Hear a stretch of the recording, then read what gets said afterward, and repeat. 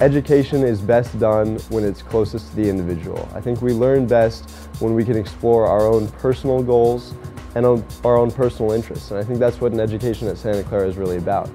And at a bigger institution, I think it's really hard for undergraduate individuals to get involved with things, even if they're interested, because there's so many grad students or so many other students competing for the same things. We're engaged in primary research, and so we have the undergraduate students join us as colleagues, and it allows them to develop as professional scientists. So most of us have a student with us, and also students gain academic credit, which is very nice because it shows up on their transcript in a formal way. Working with Dr. Edgley-Rooks has really been a great experience. I've really learned a lot.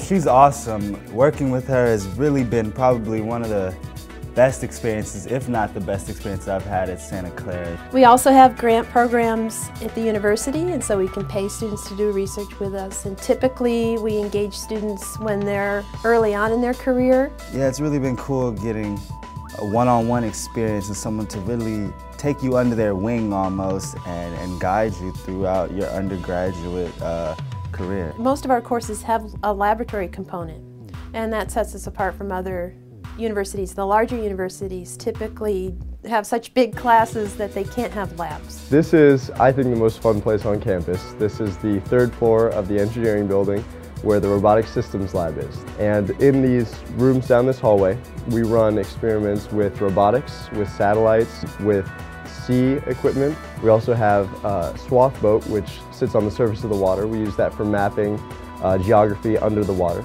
It's exciting to have that ability to really get involved in a real way, not just a superficial way as an undergraduate student.